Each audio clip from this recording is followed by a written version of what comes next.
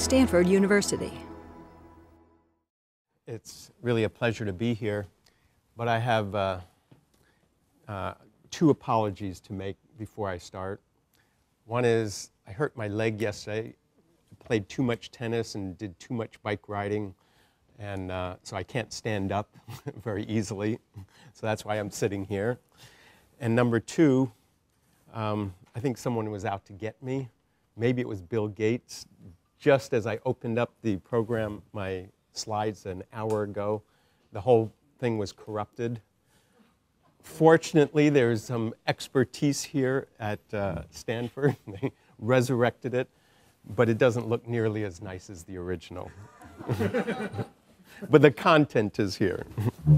So I am going to talk about the low carbon fuels, and I'll give you some background and history of it, as well as put it in some kind of context. So this is not my style of aesthetics, but I do take responsibility for the words. So this is kind of the history of my involvement with the Low Carbon Fuel Standard. And I've worked for many years on alternative fuels, written books, and studied life cycle analysis, and had always been interested in some kind of policy framework that would make sense, that would be able to bring alternative fuels into the marketplace in a sensible way. And so a few years ago, late 2006, the governor, our previous governor, Arnold Schwarzenegger, got all excited about a concept that looked like what is now the Low Carbon Fuel Standard. And actually, to give credit, it was actually a couple of people from the Natural Resources Defense Council who had approached him about it, and it resonated with him, and he saw it fit his paradigm of policies that were good for the economy and good for the environment. So he ran with it. So they called in a few of us academics to kind of vet the idea. They said, does this make sense? Is this a reasonable option? And so two of us that were probably most enthusiastic about it, Alex Farrell and I, Alex Farrell from Berkeley, UC Berkeley, we were asked to follow up and put together a research team to figure out what is a low carbon fuel standard and to come up with at least an initial design of it and assessment of it.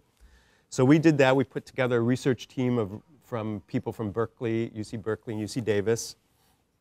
And kind of the line I give, the joke, it's only half joke. I say, when I started it, when they asked me to do it, I said, this is going to be a piece of cake. I've spent my whole career working on alternative fuels, life cycle analysis. If there's anything I can do, this is it. I know 95% of what I need to know. Sounds like a typical academic, right?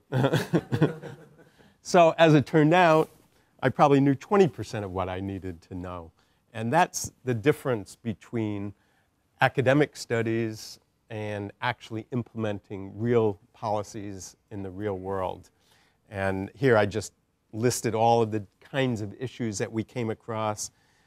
Equity, not necessarily socioeconomic equity, equity between companies, equity between different parts of the state, and now, of course, as we go national across the country, regulatory, how does this match up with other regulations, Public Utility Commission regulations, cap and trade, and anyway, the issues go on and on. I had to learn legal, I had to learn about WTO, World Trade Organization issues. I never thought that would be part of what I'd have to worry about, but that's because some of the fuels are made in Brazil or Malaysia and other places. So anyway, we did it, and we were very pleased. We turned it over to Air Resources Board, and they eventually adopted it with relatively few changes. And so, I feel like it's, so I think of myself as an independent academic objective, but I have to confess in this case I've had a lot of involvement with it, so perhaps I feel a little ownership of it as well, and maybe that affects my view. But I really, as I'll say, I really believe this is one of the most important energy or climate policies that are under consideration or being adopted. And for California, I'd say it's even more important than cap and trade, just to give you a sense of the role it could play. And so now I'm involved working, taking it, so it's been adopted in California. I'll give you the history in a moment.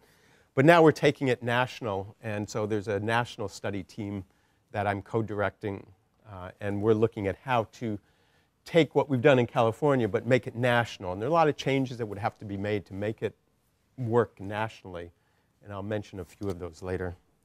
So, oh, got it. I can't stand to look at this slide. Okay, there you go.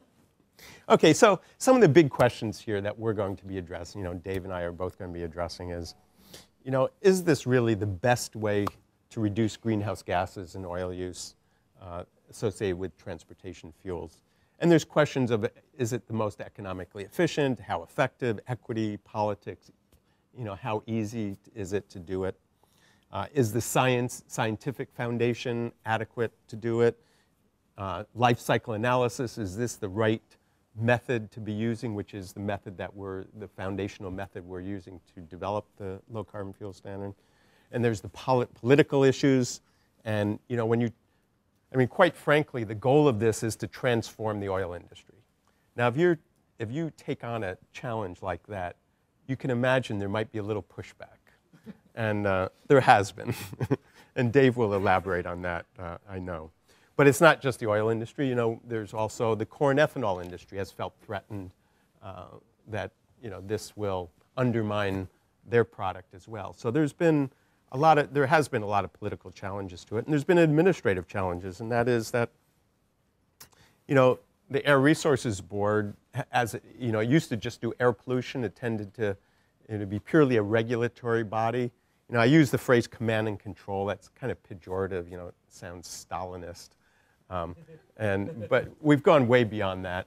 But it's still more working with performance standards and regulatory approaches. And now, as we move into energy and climate, we're having to look at it more broadly. We, the Air Resources Board. And by the way, I get confused sometimes. I have two hats, my academic hat and then my Air Resources Board hat. So I'll try to keep those separate as much as possible. But so the Air Resources Board, though, it's evolving as an agency. It's taking on big challenges. It's administering the cap and trade program.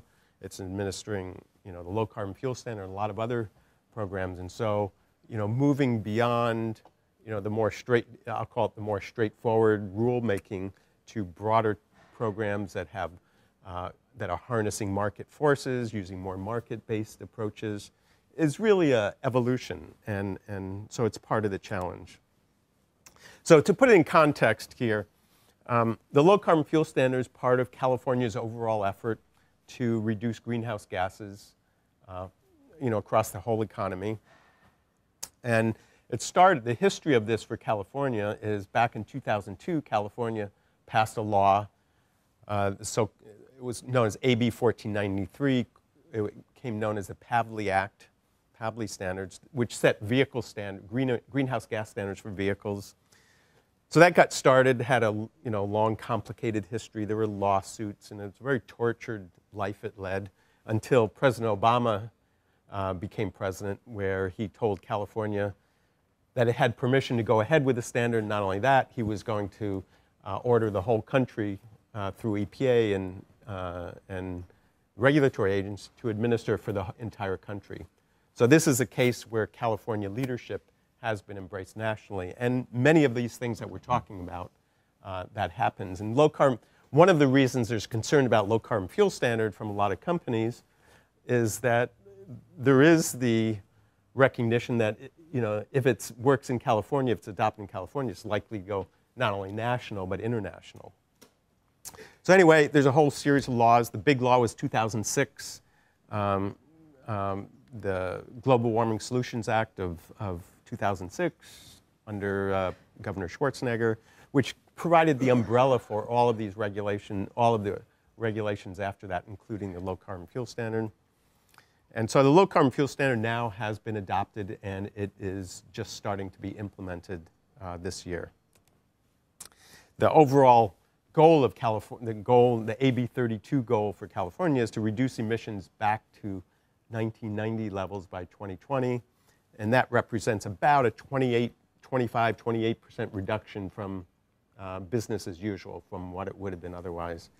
And then you see the dotted line there that shows that's the target for if we're going to have an 80% reduction by 2050, which is an executive order of the governor. So it just shows how much reduction in emissions we're talking about. So this is really, I mean, this is transformational. This is revolutionary. This is a big change. And just to give a little more context here, this is somewhat complicated, but it just shows that the bar on the left is, again, that business as usual forecast of emissions for California. And then the bar on the right is how many emissions would there be under AB 32 in 2020. And I show this only to put up there, circled there is a low carbon fuel standard. And so it's one of the most important in terms of emission reductions, but it's not the most important. The vehicle reductions are the most important, and then there's others there.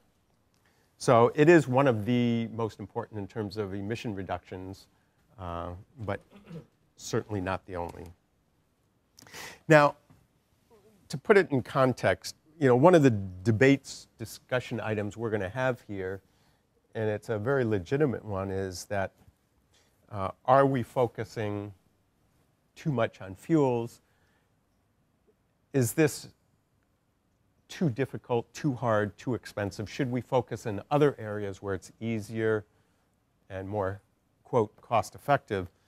And indeed, in the transportation sector, it would be, well, overall, it's easiest to do it in electric utilities. They have lots of choices already. It's already a big mix. We do nuclear, we do geothermal, we do solar, wind, natural gas. There's lots of choices. And some of them, with a whole range of attributes and costs.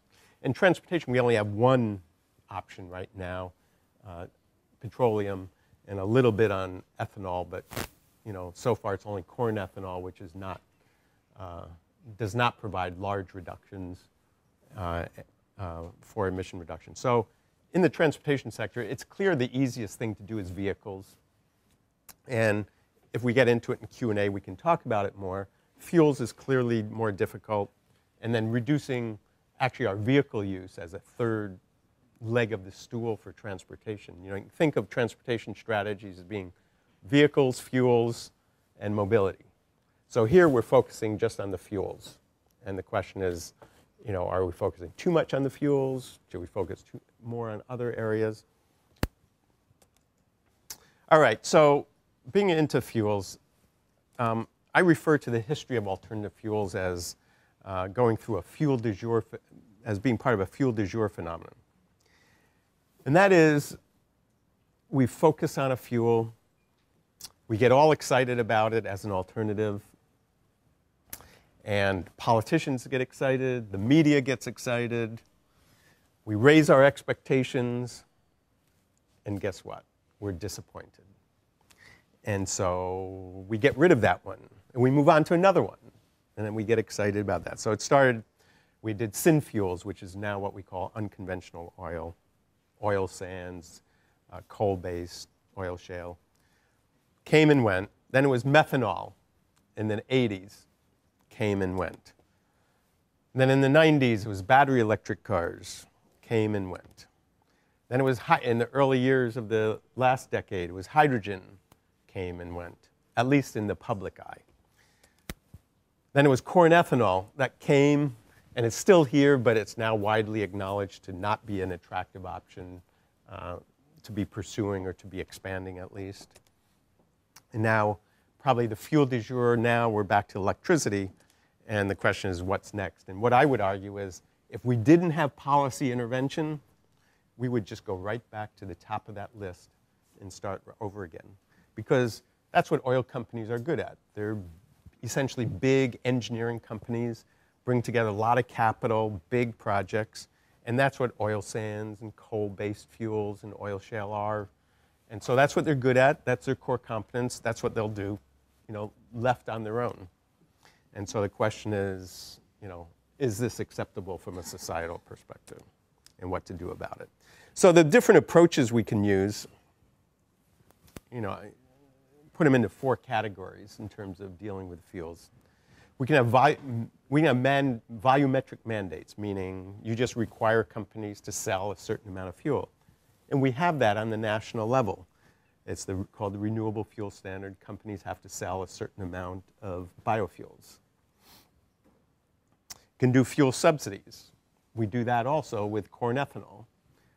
Right now in the United States today, a little factoid that should stick in your mind is we're spending something close to $10 billion a year subsidizing corn ethanol. $10 billion. And it's not even such a great idea. All right? So, but it's effective. And then there's market instruments. And that would be using taxes, carbon taxes, or cap and trade would be carbon cap and trade would be the most likely market instrument we would want to use for fuels. And then the low carbon fuel standard, which harnesses market forces like a carbon tax or cap and trade, because that's credit trading, but also has a performance standard. And so in a sense, it's much more of a forcing mechanism than a pure market instrument. So very quickly, I know Dave likes carbon taxes, so I'm sure we're going to hear about it in a moment. But so very quickly, I'll make the first salvo on what the problem is. Carbon taxes and cap and trade are a great idea. I'm 100% behind both of them. My first preference would be carbon taxes. Politically, that's not doable. I don't know any major politician that's willing to support a carbon tax. So we do cap and trade as something that's very close to a carbon tax. Its effects are very similar, just about as effective, and can be even more effective depending on how it's designed. The problem is, in the transportation fuel sector, there's not much response to prices in terms of bringing about alternatives. Not on the consumer side, not on the supply side. So we would need a huge carbon tax to induce industry to invest in alternative fuels and to encourage customers to buy the alternatives. And this is just a little graph here. This is from the Waxman-Markey bill that the House of Representatives passed. And when they did an analysis of that, they found that cap and trade program would result in probably only about 5% reduction in greenhouse gases from fuels. Almost all of it would be in the electricity sector. So you might argue that's okay. I would argue that's not okay, because we need to get on a trajectory towards alternatives. And so we need something beyond a simple market instrument to make that happen. All right, so actually this slide tells all about that, and I want to move on a little bit. So what's a low carbon fuel standard? A low carbon fuel standard is a performance standard. What it does is it tells the regulated party, the oil companies for the most part, that they must reduce the carbon intensity of the fuel that they supply, in this case by 10% by 2020. And they can do that by blending in low carbon biofuels into the gasoline. They can do it by selling natural gas. They can sell hydrogen. They could even sell electricity for vehicles. And if they don't want to do it themselves, they can buy credits from some other company that's willing to do it. So it creates a market for low carbon fuels. So it harnesses market forces and has a performance standard. So in this way,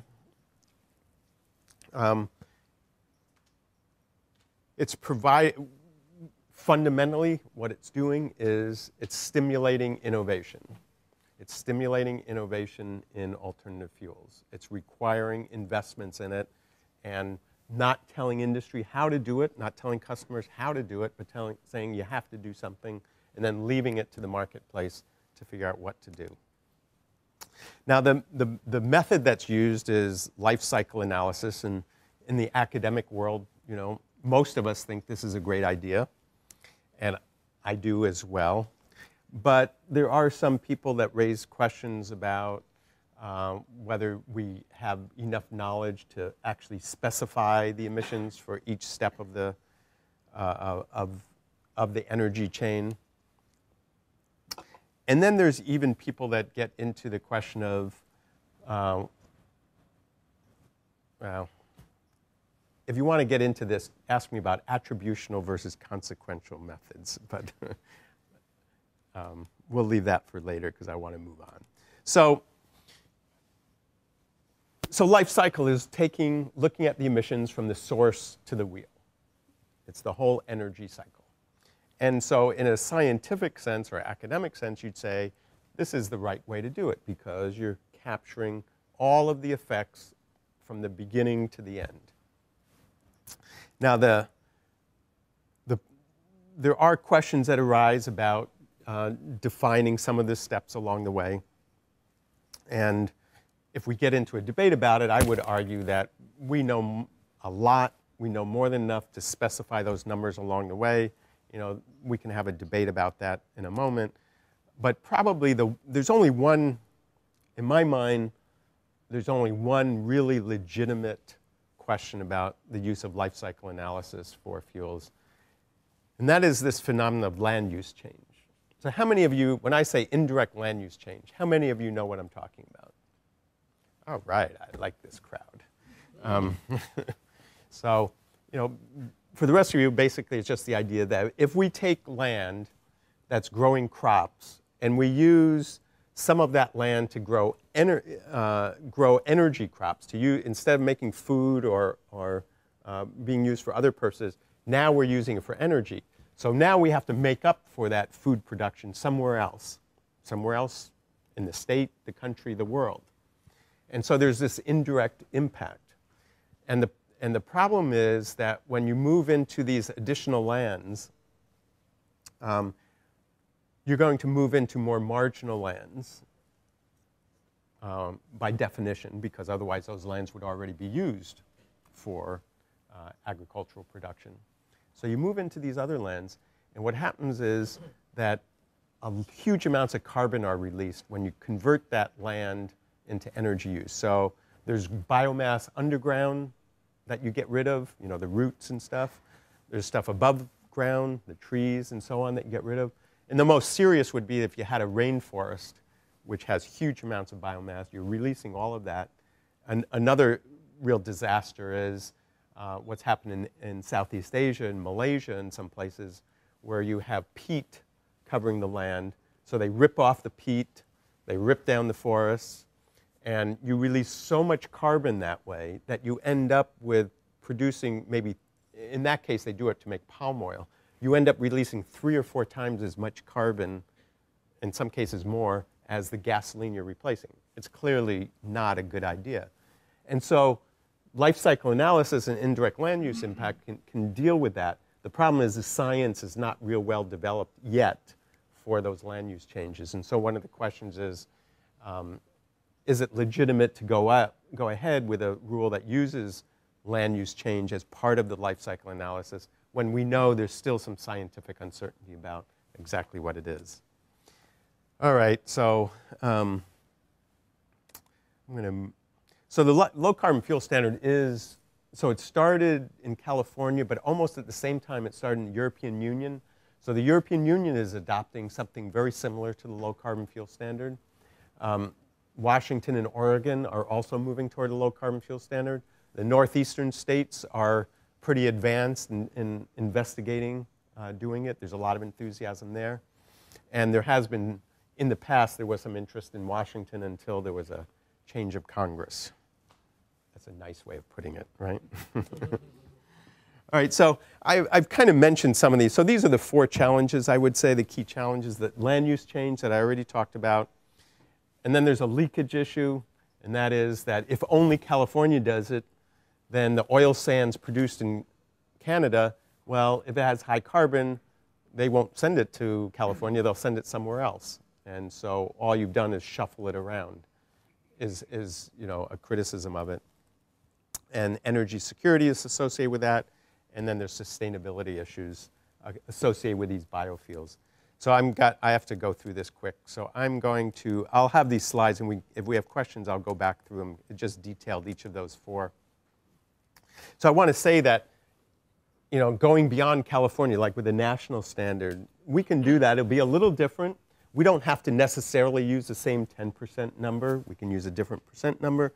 We can include other fuels. In California, we only do highway fuels. But, you know, in theory, we should include aviation fuels. We should include maritime. The northeastern states want to include home heating oil. So there's different ways of designing it.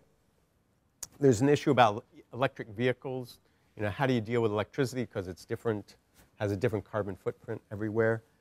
So we have to take that into account. And then you got to reconcile it with cap and trade and others.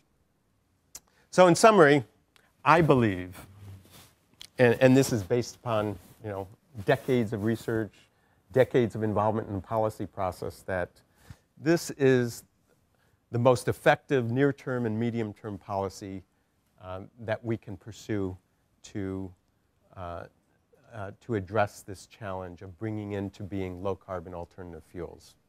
I can't, you know, I've thought about it a lot. I can't think of any better ones. It includes all fuels. It's fuel neutral. It's performance-based. It relies on market forces. Provides a durable framework to use over time. All we have to do is adjust the targets over time. We've got the whole framework in place. And so it seems to me that I can't think of a better way of doing it. And you know, certainly there's always going to be, if you're going to take on a challenge where you're transforming an industry or two, there is going to be political challenges, and so of course there is. And so, you know, I do see urgency in moving ahead with this. And that's premised on the idea, if you believe climate change is a problem, and if you believe dependence on oil imports is a problem, I think there's urgency in going ahead. I mean, if you don't agree with those premises, then you won't agree with that conclusion. I also would argue that I mean, I've studied this for decades. I don't know what the best energy path forward is. I know that there's several choices that some look better than others, but I don't know exactly the best way to do it. You know, I'm not going to sit there and make a decision that, you know, government should be pursuing this or Exxon should be pursuing that.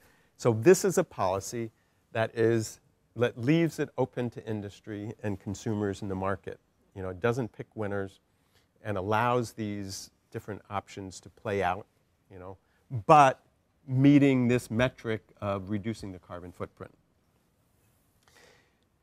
And so, you know, I acknowledge, and I know there's more research that needs to be done. There's more details that have to be worked out.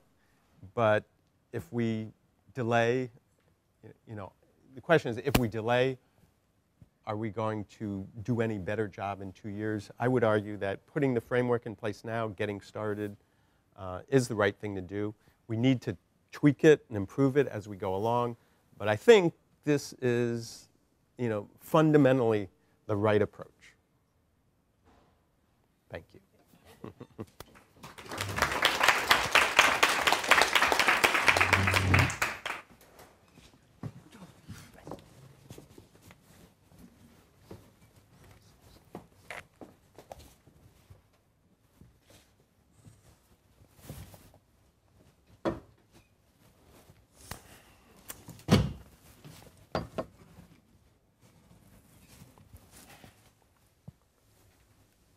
Okay. You know something, after thinking about it, maybe I'll do the same thing. Maybe a little easier.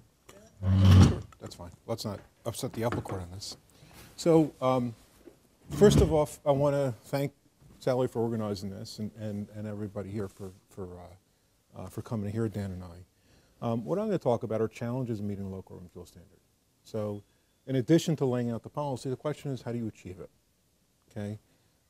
Assessing policy options to reduce emissions requires a good understanding of their effectiveness and also how scalable they are, what they're going to cost, and what the practical implications of having that kind of policy are. So in order to address this, what I'm going to do today is to discuss, can people not hear? Sure, okay. In order to address this, sure, that's fine. Somebody's got to flip my slides then if that's the case. Usually people say I need to quiet down, but Andy can attest to that.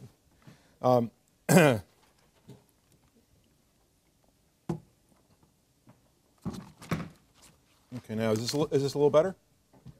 Okay, good. All right. So if that's the question in hand, what I'd like to do is to start is to review policy principles for sound policy development, to take a look at the challenges in LCFS and judge them in terms of how to implement them and see if they actually do meet sound, the issues associated with sound policy development, and try to take a look at what those challenges are and what other potential solutions are. When we did this and we looked at LCFS policy, our conclusion was that LCFS is complex. It's not cost-effective. It's non-transparent way to reduce GHGs. That certainly goes in contrast to what Dan had talked about before. I'd like to tell you why. And I'm going to take you through a couple of practical examples in order to do that. We're also going to kind of cover some parts of the market to understand what the cost effectiveness is of an LCFS policy and what other ways are to reduce greenhouse gases in the transport sector. Okay, so we'll go through all that. Okay, so the first part of this is kind of a list of ExxonMobil policy principles. And you can view this as applehood and as motherhood and apple pie in a way. But we believe communicating a clear message about climate risks is going to encourage the implementation of public policies that are help the world meet its energy needs in the future, as well as reduce emissions. But again, start with a base set of principles that you want to use to design the policy. Okay?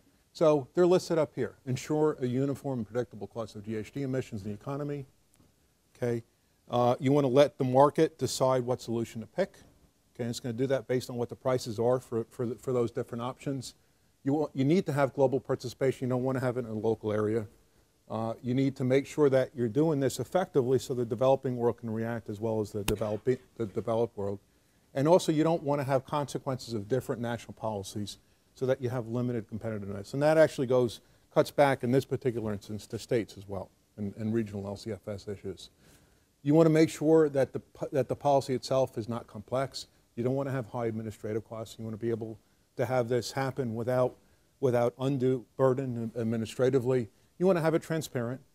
So the question of, if I'm looking to regulate greenhouse gases over here, I don't want to say, well, I'm going to have to go over here in order to get that regulation to be met. And also, I need to have the flexibility in the policy to adjust to future developments in climate science and the economic impacts of climate policies. Okay, so again, this is a set of policy principles. And what I'd like to do now is take you through the LCFS in terms of how it can be achieved. And let's judge for ourselves, whether you think it's achievable or not. So this is similar to a slide that Dan had put up. The California Air Resource Board, or CARB's assessment of well-to-tank and well-to-wheels emissions. Okay, so if I look at this, I could divide this up into two sections. One of them is I'm going to get the fuel to the tank, better known as the well-to-tank portion of a life cycle analysis, and I need to burn the fuel. That's the tank-to-wheels part, the consumption part. Again, I could divide these into two sections, roughly 22% up front and 78% in the back. Okay, the LCFS mandates reducing carbon intensity 10% overall. Okay, where does it come from? It's going to come from the back end of this, right? It's going to come from blending low carbon intensity biofuels or the use of some alternative vehicles. Dan described this before. It's a question of, maybe I need to use electric vehicles or CNG or hydrogen or some other way to do that, right?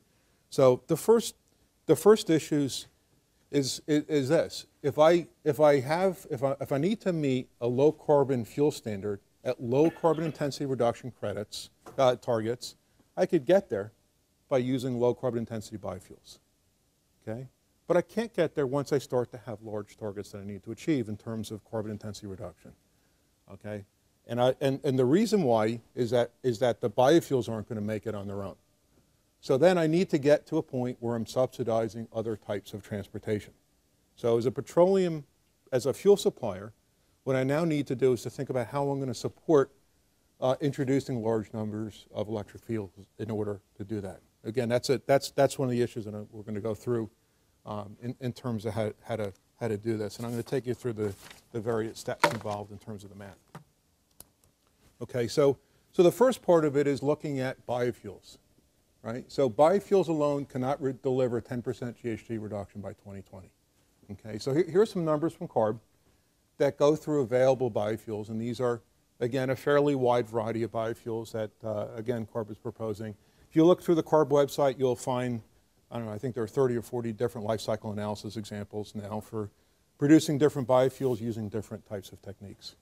So on the left-hand side, what I see is a baseline for gasoline, which has a carbon intensity of roughly 95 grams per megajoule.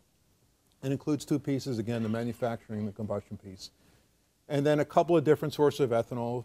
High carbon intensity corn, which is a bit larger, has a larger CI than the baseline, and low carbon intensity corn, sugarcane ethanol, cellulosic ethanol. And out of those, again, both of those have values that range from a little bit greater than gasoline to, in the mid-20s for cellulosic ethanol, okay? So if I look at how to do the blend, which is on the right-hand side, how do I achieve my 10% carbon intensity reduction target? If I blend 10% of that particular biofuel, I get the carbon intensity indicated by the red bar. If I blend 15% of that biofuel, I get the bar indicated on the blue. Why are those numbers significant? Because if I look at how I can blend in the marketplace, I can blend up to 10% using what exists in the vehicles, in the fuel in the retailing stations, in the distribution system, et cetera. Once I get beyond that, I need to build a whole new infrastructure. I have issues with vehicles. So what that is that's something called a blend wall. So we get to 10% ethanol blends, and then we have issues beyond that point. Okay, because of that, I have some restrictions in terms of how much biofuel I could blend in order to end up getting a net reduction in carbon intensity. Now, when I look at the biofuels here and I look at the numbers in terms of being able to meet my low carbon fuel standard, the only biofuel that gets me up to significant numbers, and I talked about this earlier, is cellulosic ethanol, which is not commercialized as of yet. Okay, there hasn't been any cellulosic ethanol sold in the U.S. in what they call the U.S. RIN system, which is EPA's way of monitoring ways of monitoring biofuels.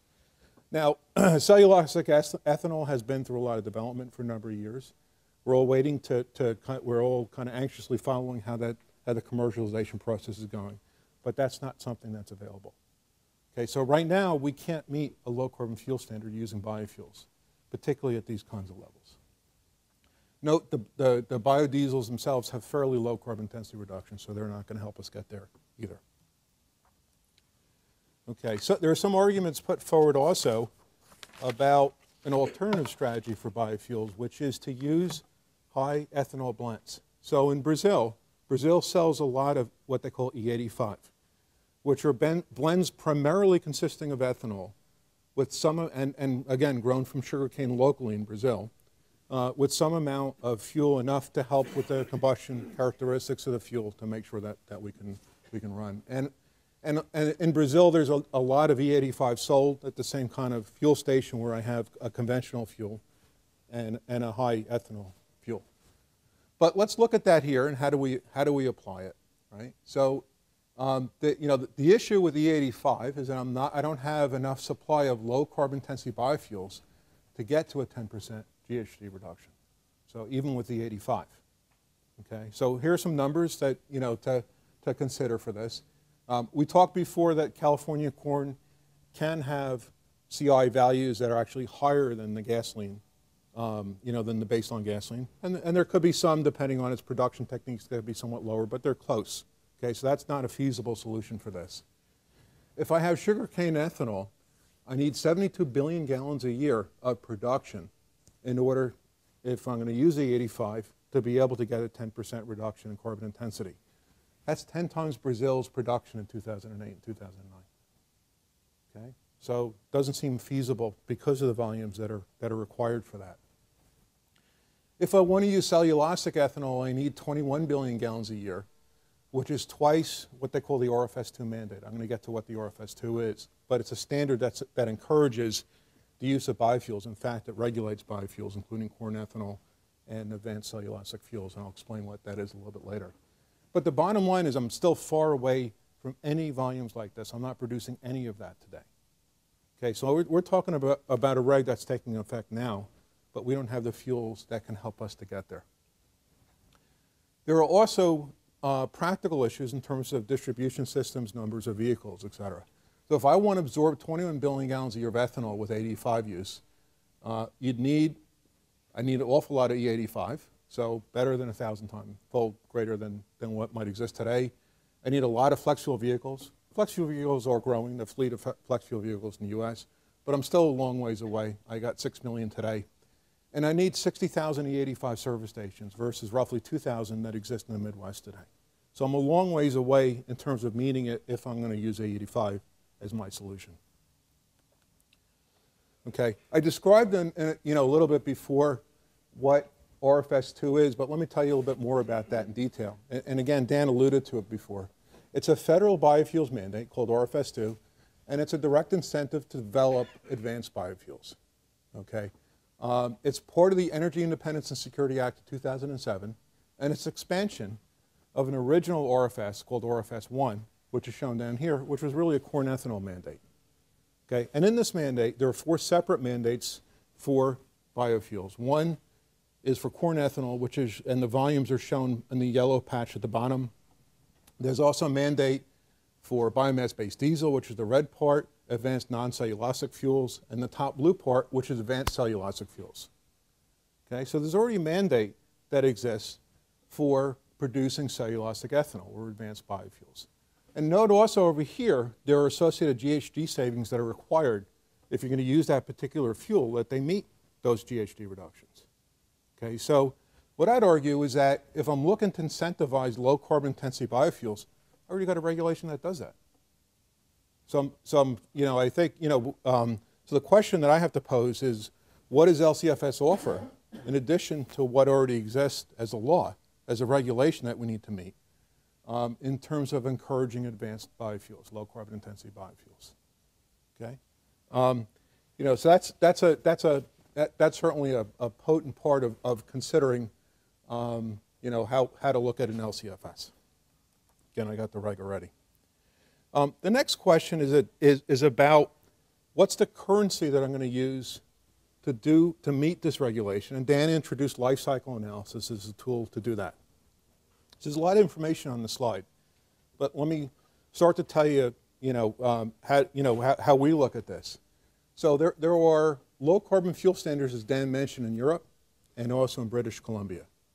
Okay, in Europe, the currency is measured by a program called BioGrace.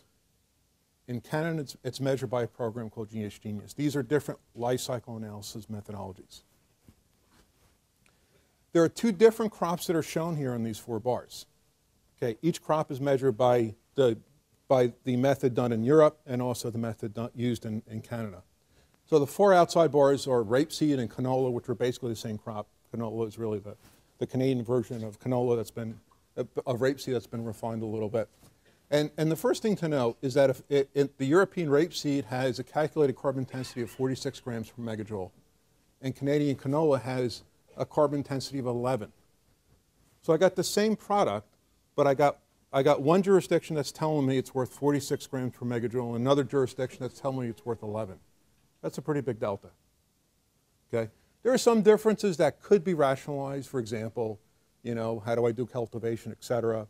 But what we'd have to say is that there are certainly some imprecisions in terms of how the modeling is done, in a cross-jurisdictional sense. Okay? Now, if I look at soybean, I also have 2 fairly different values. I got 50 if I'm doing this in Europe, and I got a number of 22 if I'm going to do this in British Columbia. Okay? So again, same kind of question. I got very, very different aspects of it. Some of this we can understand. There are different transportation GHGs associated with growing a soybean crop someplace and perhaps doing some additional transportation. But the numbers are sufficiently different that it makes you question the underlying methodology.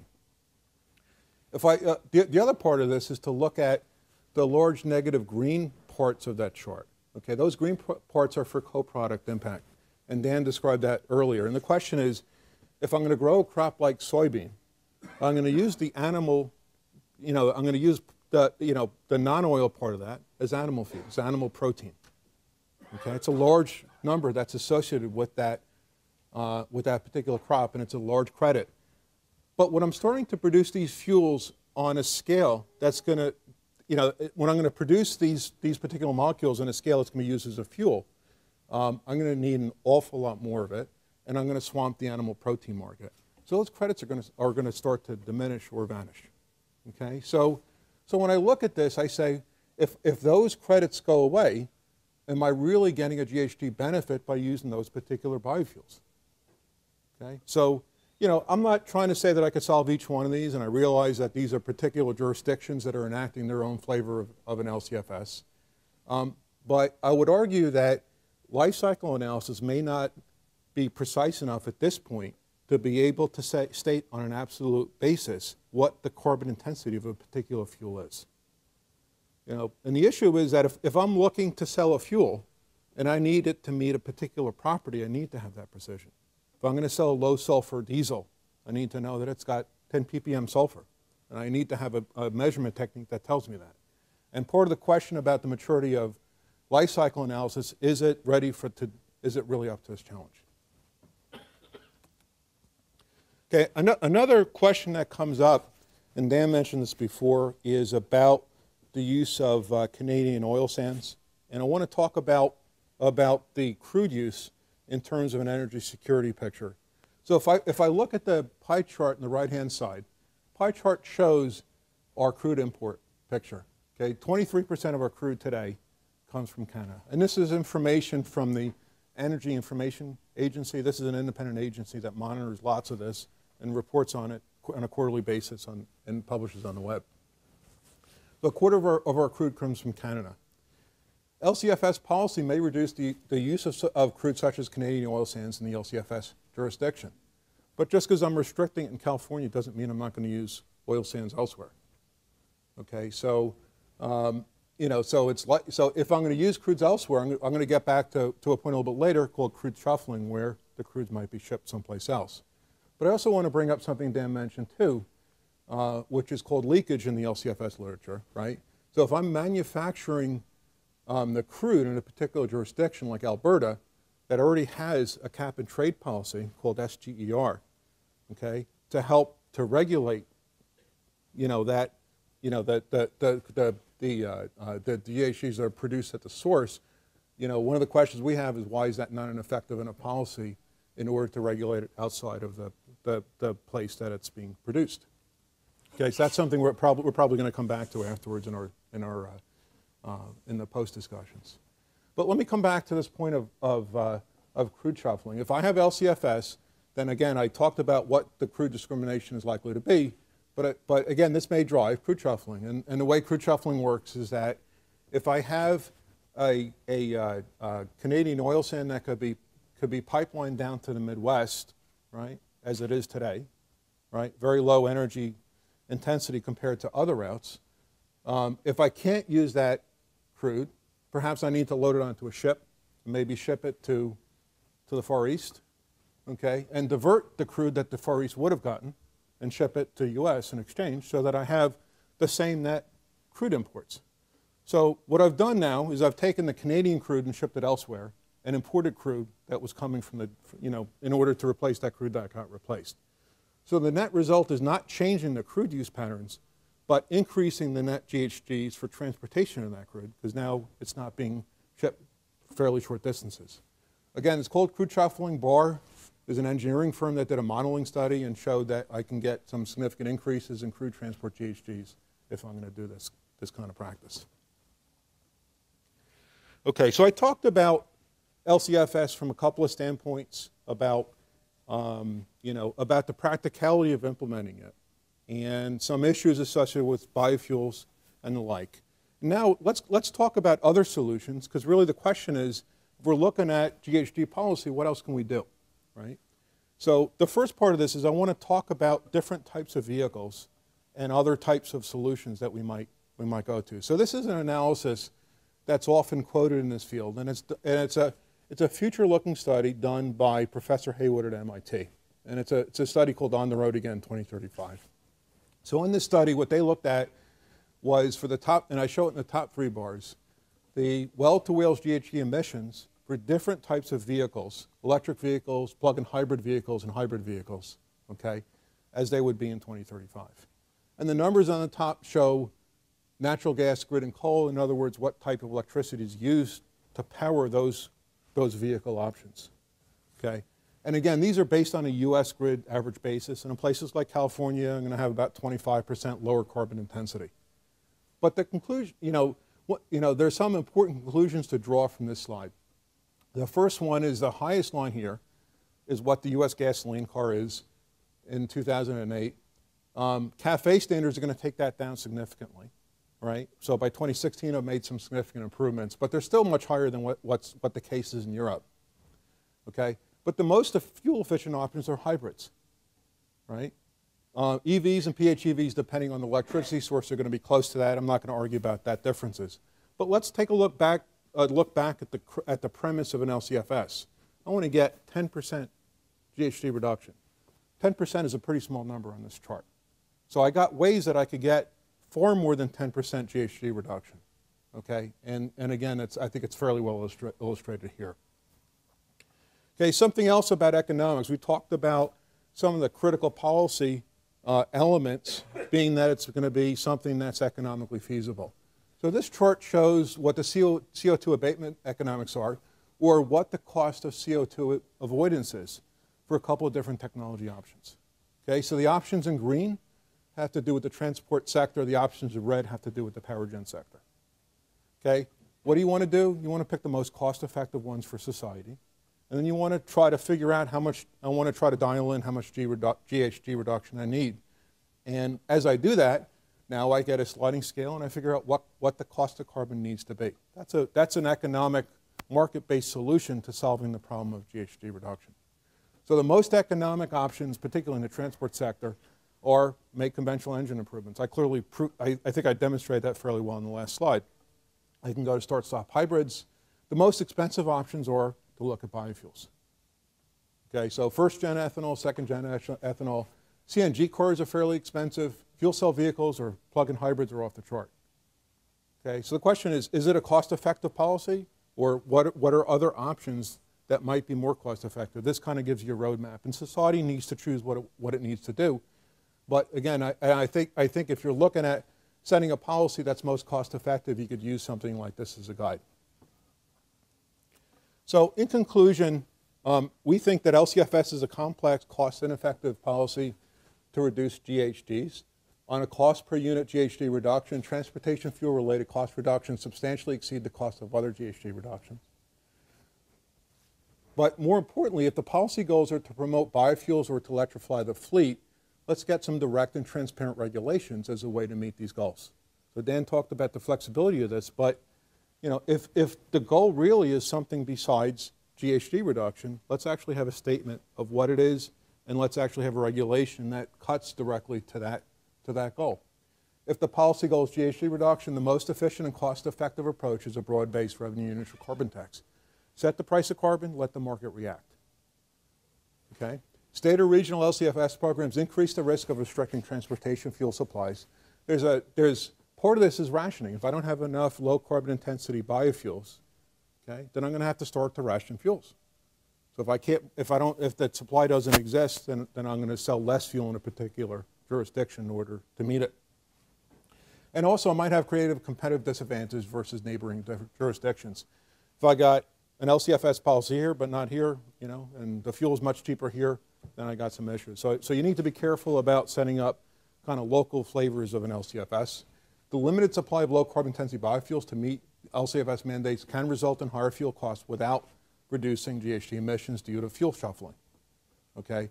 And if I have LCFS that debits certain crudes like North American oil sands, we can reduce energy security while actually increasing CO2 emissions due to the crude shuffling. Okay, so that's what I had to kind of talk through the practicalities of it. For more, please visit us at stanford.edu.